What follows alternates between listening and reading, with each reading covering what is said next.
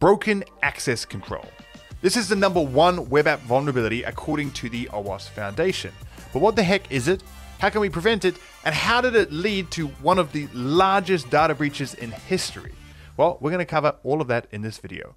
Let's start with the obvious. What is broken access control? Well, it's pretty simple in essence. It's when a user is able to access privileged data that they're not supposed to. Now, they can do this either by trying to access data that they shouldn't be allowed, accessing data of a different user, either intentionally or unintentionally, or being able to elevate their privileges. For example, being able to move from a read-only user to an admin user.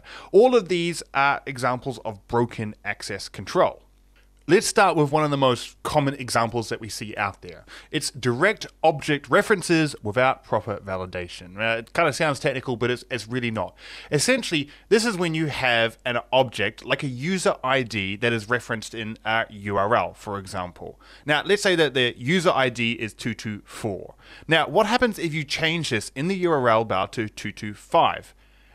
If you get another user's information, then this is an example of broken access control. Now, in this case, you may be actually validated into the system. You've gone through a login process and you have a valid token, but the data isn't separated or sanitized correctly. Therefore, you can see another user's data that you shouldn't have because you've been able to manipulate the reference ID. Another very common example is missing or misconfigured access control on endpoints, like your API endpoints. An example of this is if I started making post requests to an unprotected endpoint, requesting to change my role, for example, from user to admin. This would be an example of broken access because there are no checks and balances that stop me from doing that. But what about in real life? When has broken access control really granted an attacker access to a huge amount of information? And we're fortunate, well, I guess somewhat fortunate, that we can actually refer to one of the largest data breaches in history. And we can go to Optus, a company in Australia, for this. Now, Optus is a telecom provider, the second largest telecom provider in Australia. And in 2022, they had a data breach that exposed 10 million records, or roughly a third of the population of Australia was affected by this.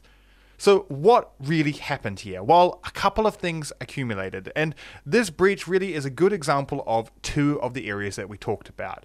Missing or misconfigured access to endpoints, and also direct object referencing without proper validation. So let's dive into exactly what happened in this case. Well, an attacker found that there was an API endpoint that gave them customer information. Now, the idea is that you're meant to be logged in as a customer, it calls out to this endpoint, and it gives you back information. Now, the first issue is that this endpoint wasn't officially secured. It didn't actually have any access control around it. Anyone could make a call to this API endpoint. This is the first failing. However, in security, we work on redundancy. And because we should have had secure ID referencing, this shouldn't have been too much of an issue. What I mean by that is usually when we create a user ID, we create it as a very unique number or a high entropy string, something that is very random. It means it's very difficult or nearly impossible to guess the next person's ID. And this is where Optus had their second failing, which was the direct object referencing.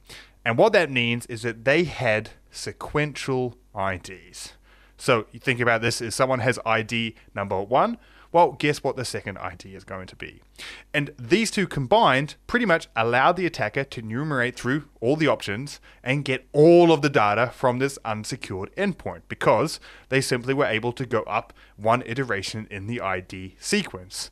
So two failures of broken access control that resulted in the breach of sensitive information being exposed of a third of the population of Australia. So how do we actually stop broken access control for our applications?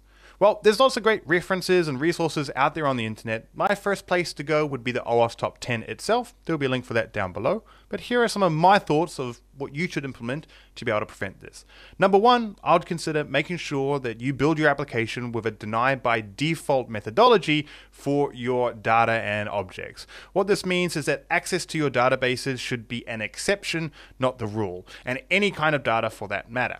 If you build on this, then you shouldn't come into troubles later on where you've accidentally granted access to some sensitive data that shouldn't be. Another way is to make sure you implement rate limiting on things like your endpoints, particularly your API endpoints. This means that if someone's trying to brute force their way into your application, hopefully this rate limit will kick in and they'll prevent them from being able to successfully do that. Another area is to invest heavily in your identification and access control at the start of your application, then use those mechanics throughout the rest of your web app. This does mean you're going to invest more heavily up front in this access control, but it does mean that you'll save time in the long run because you're not going to have to rip it out and replace it as you go, which I'm sure we've all had to do in the past. Now, if you're looking for some great tools to be able to help you kind of deal with broken access control, there are a couple that I would recommend. First off is DAST, stands for Dynamic Application Security Testing. Now, the DAST standard is something called ZAP. It's an open source tool, and you can think of it as like a little hacker that's going to attack your application out of a box, right? And give you a report or anything that it finds. Now, DAST can be really powerful, especially when it's used in conjunction with something like a SAST tool, which stands for Static Application Security Testing, which doesn't look at your app, instead it looks at your code. It won't be able to find all of your vulnerabilities, but it will work well, especially in conjunction with DAST. Now, if you're looking for something with a little bit more power to help you prevent these attacks, maybe you should look at something like an in-app firewall. Something like Zen by IDOR, which again also is an open source tool, can actually block attacks whilst they're coming in. And this is going to help you perform tasks like rate limiting your APIs.